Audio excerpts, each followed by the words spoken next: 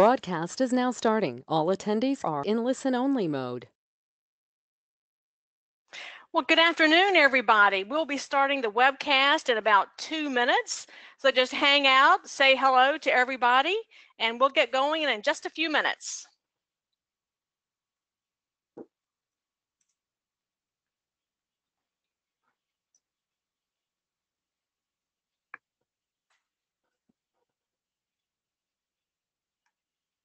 Kobe, why don't you go into the chat window and say hello to everybody?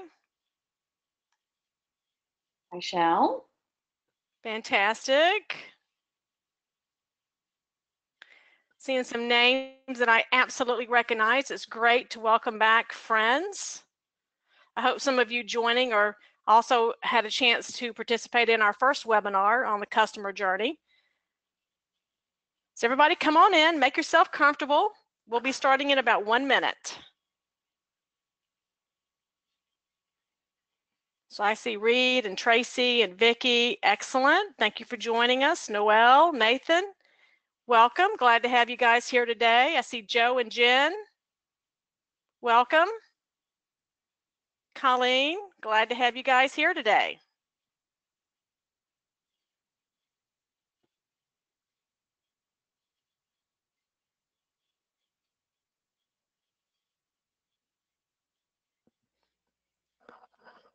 Kobe, are you ready to go? I am. Okay, well, we'll get started in just a minute then. Just wait for a few more people to come in.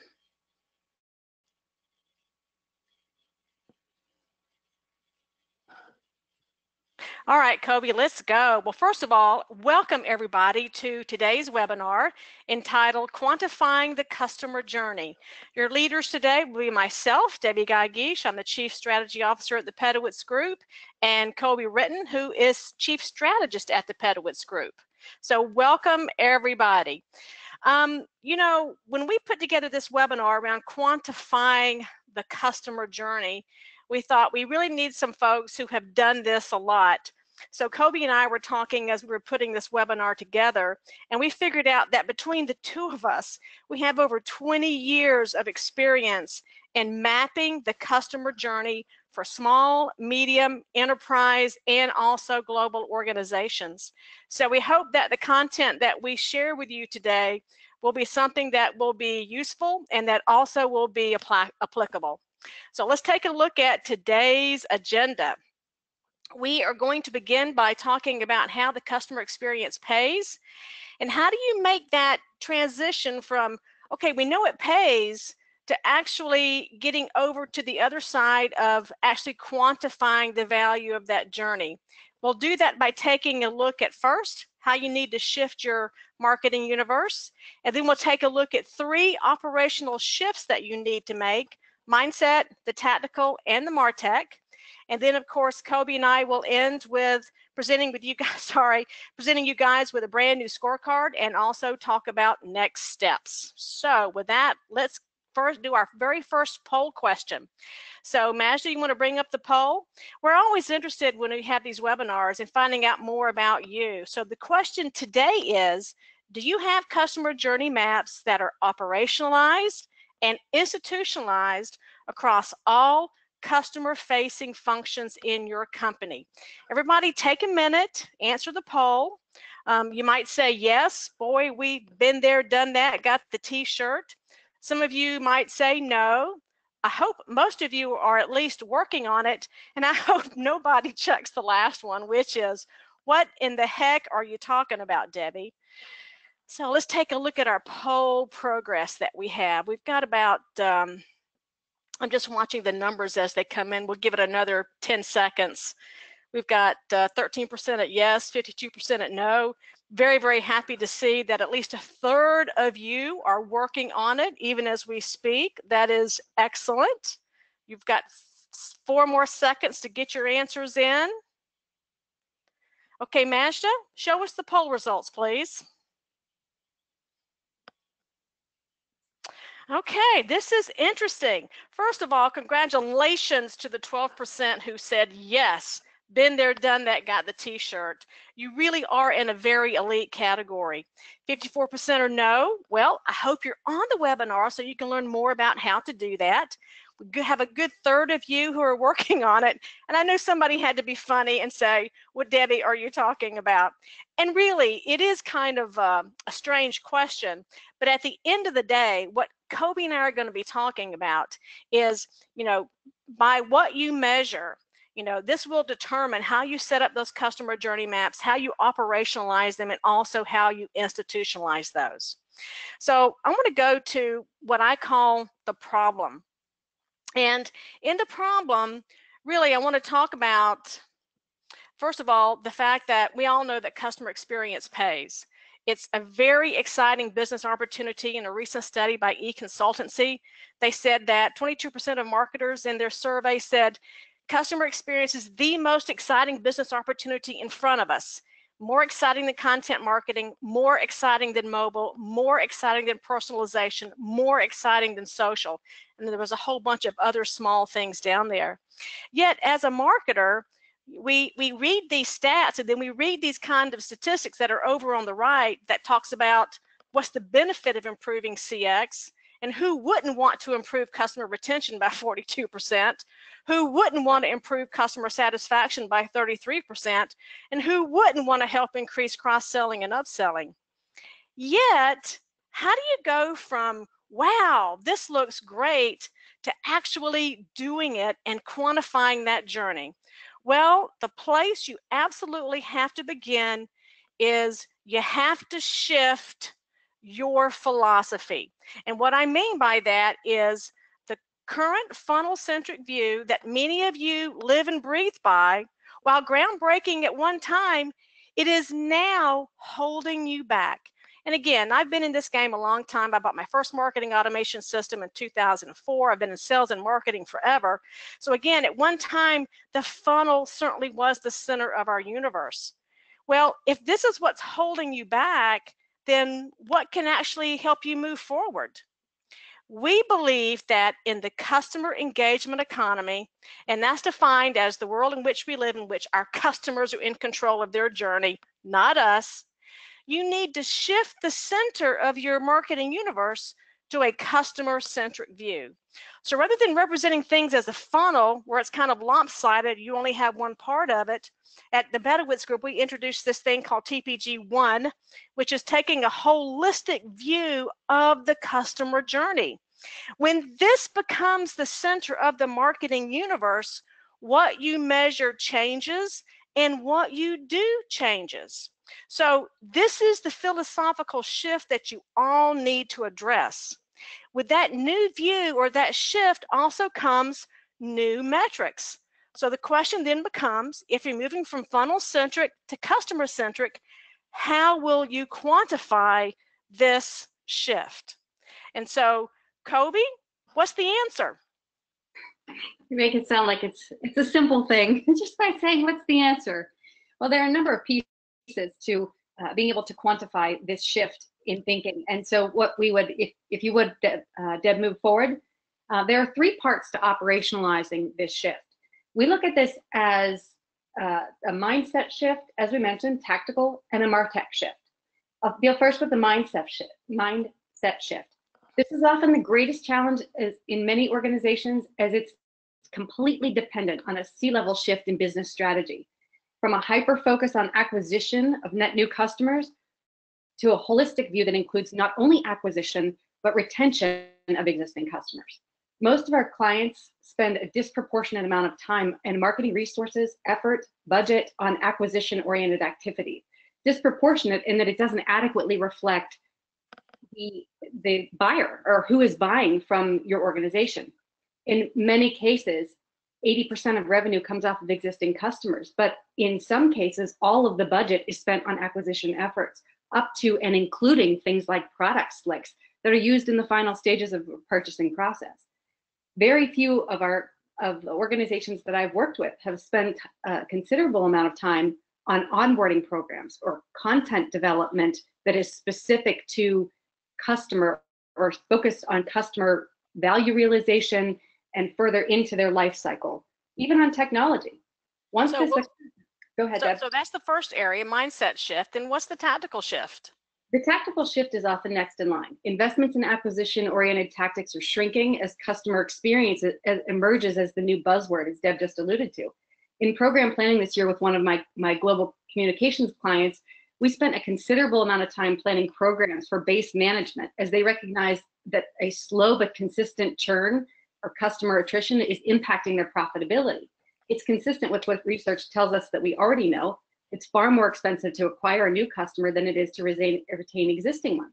And that means a trickle-down affecting tactics from program objectives all the way to specific campaigns designed for base management, renewals or product updates, content created that speaks in the tone of familiarity versus who we are and sort of, impersonal, and messages that are fundamentally different, including web content messaging. So the customer experience, the tactics are changing to evolve with the customer experience. And the third part is around the MarTech shift. And even technologies that you utilize can shift as a result of a strategy. Technologies that help you manage and integrate customer data and insights are becoming increasingly more popular as the customer experience gains traction in business strategy. Again, that C-level business strategy. Any tech that can provide business or that the business perceives that you can help improve or personalize the customer experience digitally or manually are being considered.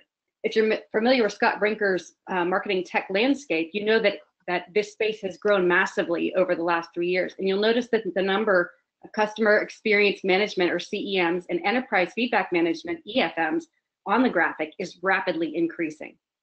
Well, let's take a look at each of these in more detail, Colby. Yep. So this occurs again in 3 stages. And first, the first part of it is that mindset shift that has to occur across the company, and it has to be led by someone. And so it's important to note that an executive mandate has to occur from the top down and push this strategy into the organization. The company has to adopt it and marketing has to operationalize it. If you don't have that executive support, you're dead in the water. Efforts are they're not going to be sticky in the organization. They're not going to stay long-term. They may be sort of one of those things that people say, we tried that and it didn't work, or, it wasn't around very long, or it worked in this group and not that.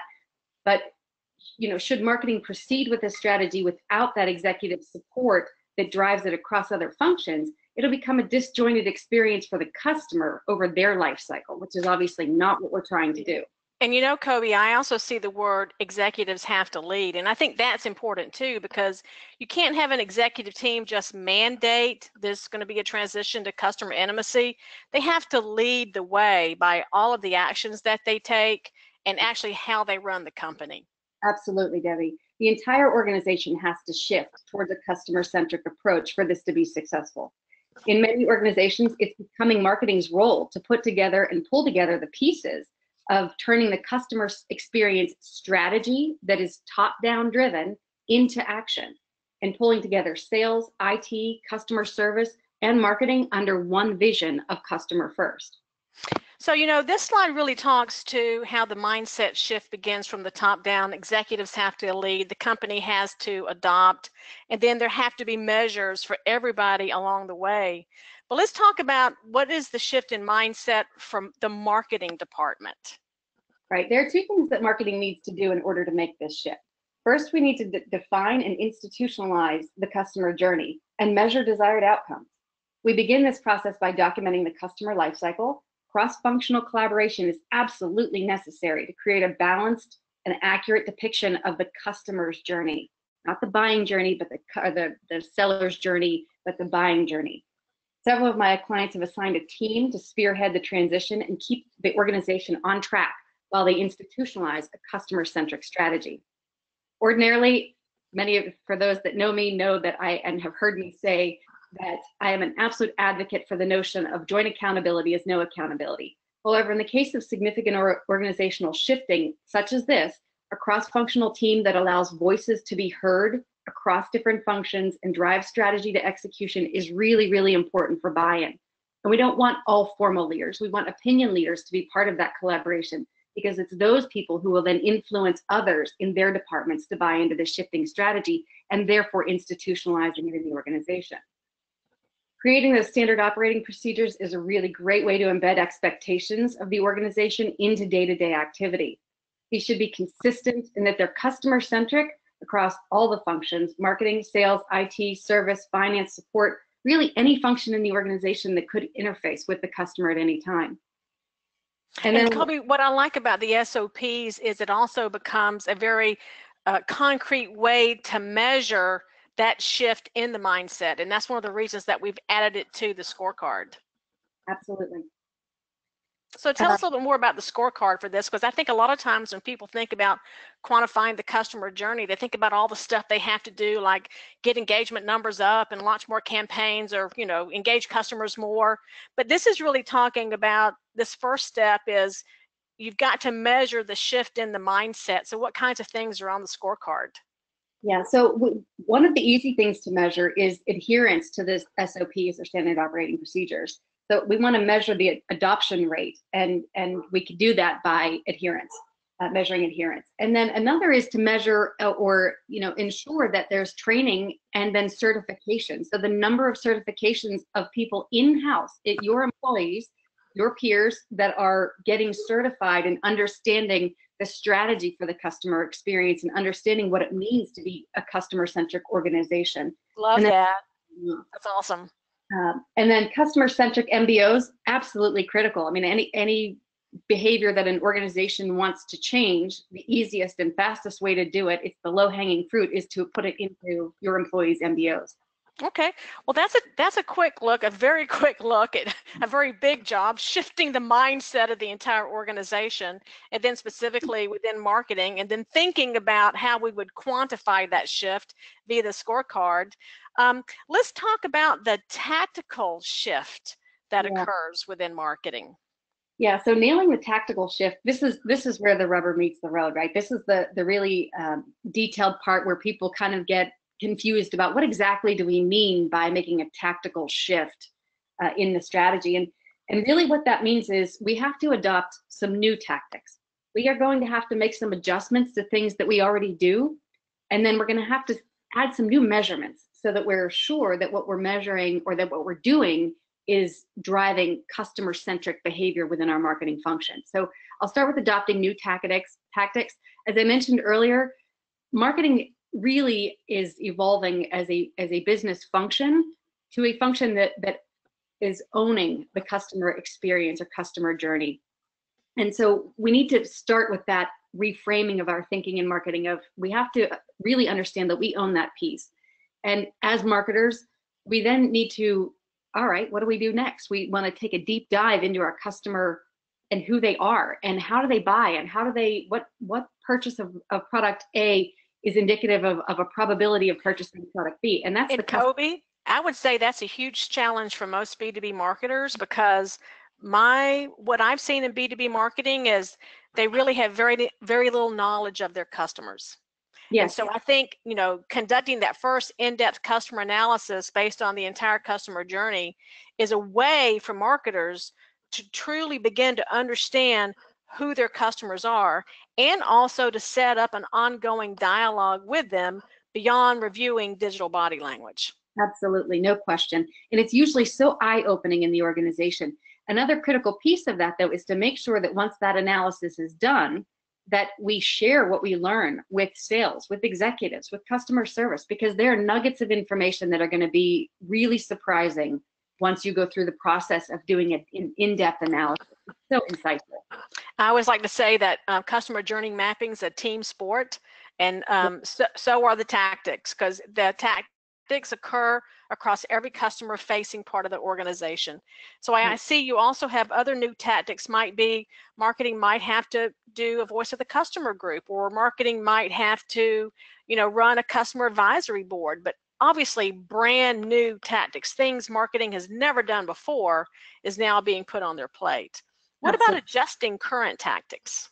Yeah, these are the things that we're already doing, and people have a hard time shifting. And usually that's more than just a strategy shift. It's people who write content. So writing new content by stage, and if you remember the loop that we showed you earlier, it's by stage on the right side. The left side is focused on acquisition, but the right side is focused on expansion of existing customers. And so adjusting content that, again, speaks to a customer that's in adoption or onboarding or value realization or customer loyalty, creating content to then support campaigns that are designed for welcome to our organization, we're happy to have you as a customer kind of onboarding, and then renewal. Your contract's up in 6 months.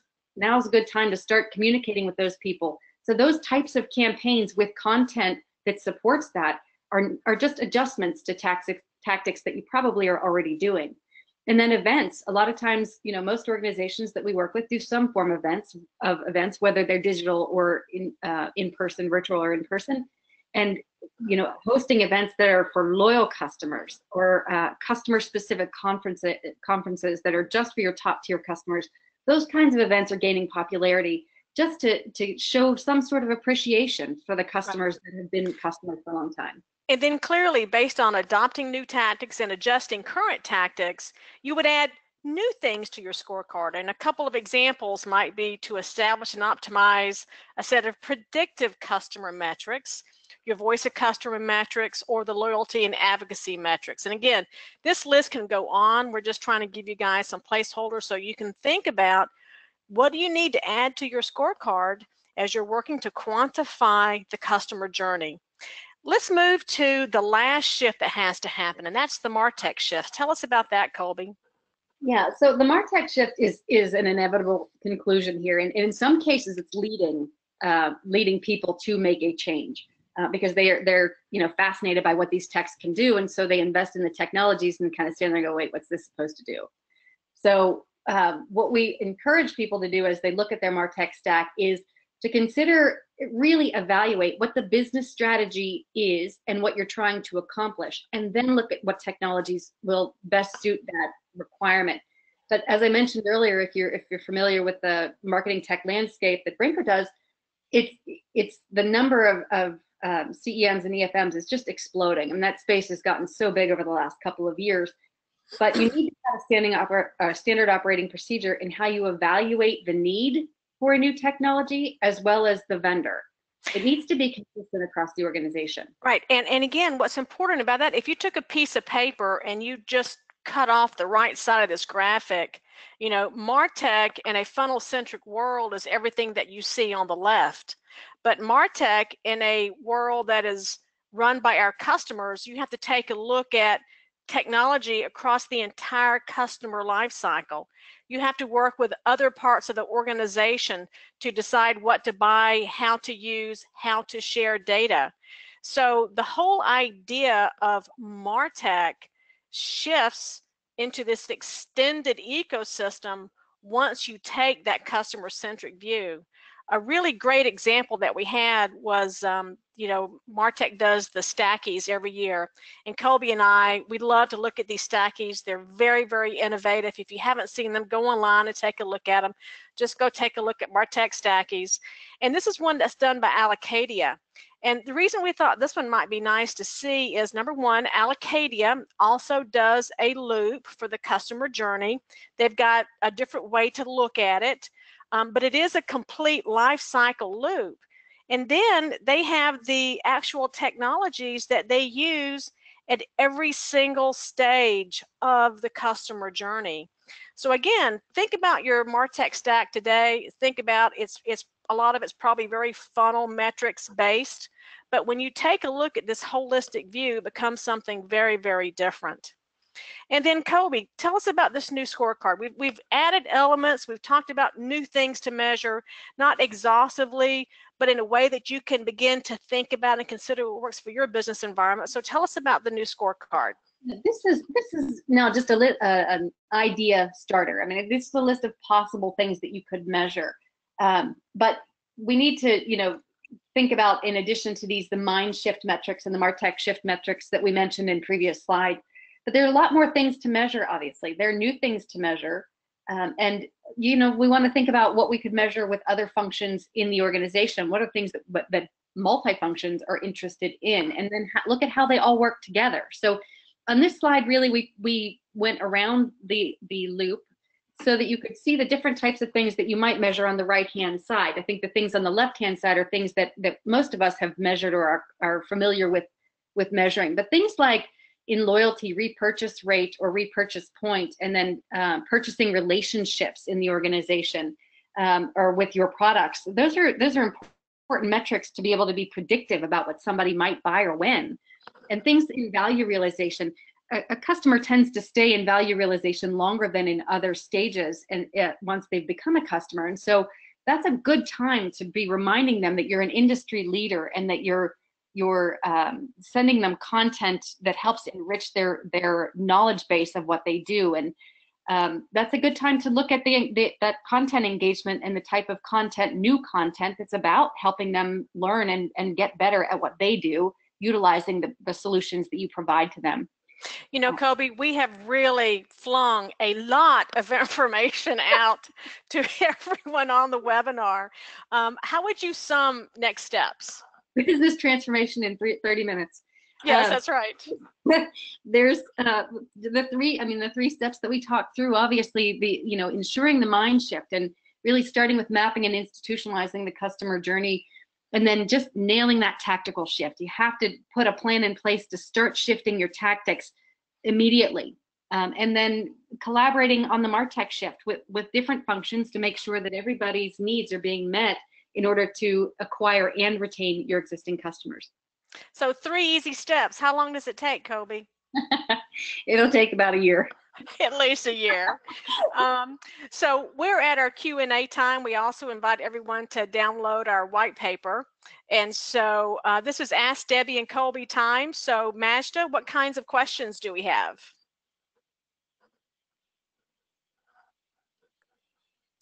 Yeah, our first question comes from Jeffrey. And the question is, what is repurchase point? You want to talk about that one, Colby? Yeah, the repurchase point would be like if you're under contract with your customers, if they have year-long contracts or 6-month contracts, there would be a repurchase point that is your sweet spot for renewal. So that would be if it's 9 months into a 12-month contract, you want to start communicating with them in regular intervals at that 9-month marker. So it's an expiry point when you want to start communicating again because you're reaching a point that their contract will terminate. Okay. Majda, next question. We've got a logistics question, which is, will this deck be available to download? And happy to say yes, everyone who registered and attended will receive the recording.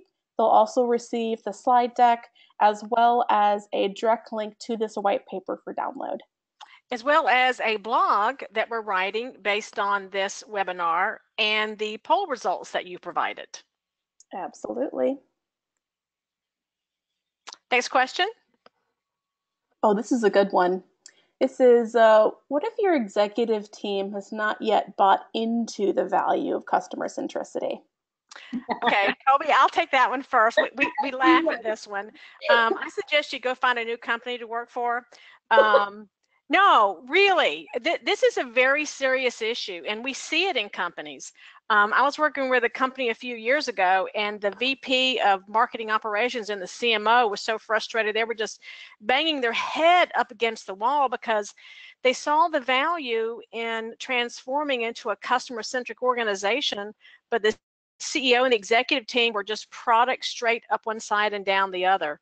Now, what happened in this particular company, a new CEO came in, and once that new CEO came in, this CEO really understood the value of it, and they were able to make that transformation. It's challenging and it's difficult when your executives don't see the value of this. Colby? Yeah, I spotted a question in here that I absolutely love. It's, what are the human challenges of making this shift, and what do you recommend to address these? This is like my favorite topic in all transformation initiatives or evolution initiatives. In any change, there's going to be resistance, and people are going to say, I'm not doing that, or they just will not get on board, or they'll give you 1,000 reasons why it's not going to happen, or they're not going to do it. And the most critical factor in getting somebody on board or getting, allowing people to engage is education, and really making them or helping them to understand why we need to make this shift and what the business value is and what the value is to them to making the shift. And once we are able to do that, it's much easier to include those people in the decisions that we're making around customer-centric strategies. And once they're feeling inclusion, then it's like they're part of something bigger, and then they feel like they're adding value to the business. So Colby, that needs to be another webinar on change management, because it is a great question and one that is central to everything that we do in marketing. Well, everyone, our time is up. It's been a pleasure to be with you today. I hope that you've learned something and that you can now go forward and begin to quantify your customer journeys. Thanks, and have a great day. Thank you.